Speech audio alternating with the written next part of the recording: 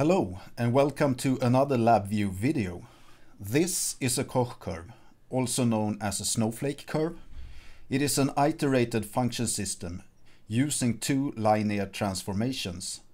The transformations, represented by these rectangles, are repeated a number of times, making the Koch curve appear. These functions make up a function system. The letters A to F represent a particular transformation, and X and Y are points in a graph. For convenience, the range of the points are usually between 0 and 1. The functions can also be seen as a matrix multiplication. This is the form I'm using in the instrument that I'm going to demonstrate in a moment. These are the values used.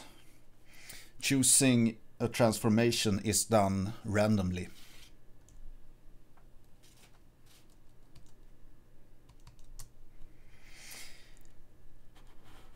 Here are the values stored in matrix form in two-dimensional vectors, and they are converted to matrices. For each iteration, one is chosen randomly, and this is the initial point, which is then padded with a 1 and then added to this function that performs the matrix multiplication. This function can be found under mathematics in the linear algebra palette and choosing A cross B.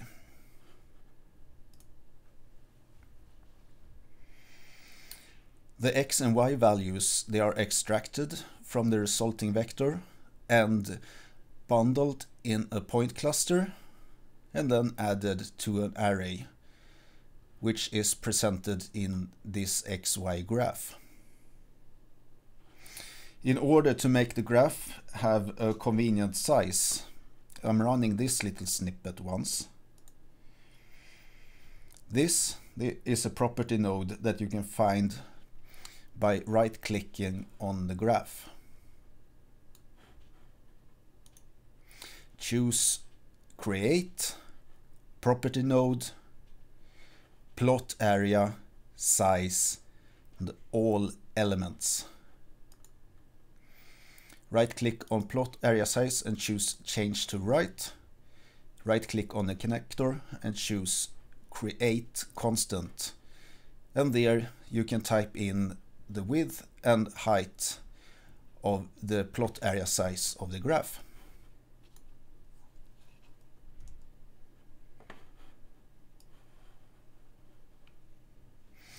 On the front panel, I have made some changes to this graph. Under Properties, you can see that under Plots, I've chosen to plot points, no lines, and I'm choosing a small plot size. Under Scales, I've turned off auto scale and set 0 as minimum, 1 as maximum, turned off grid style and colors. And for the y-axis, I've also checked inverted, because instead of using the bottom left of the graph as the origin, I want to use the top left. And now I will run the VI.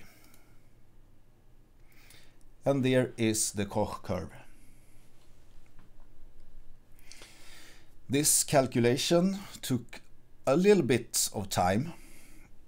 So in the next video, I will look at ways to make this run faster. Until then, thank you for watching.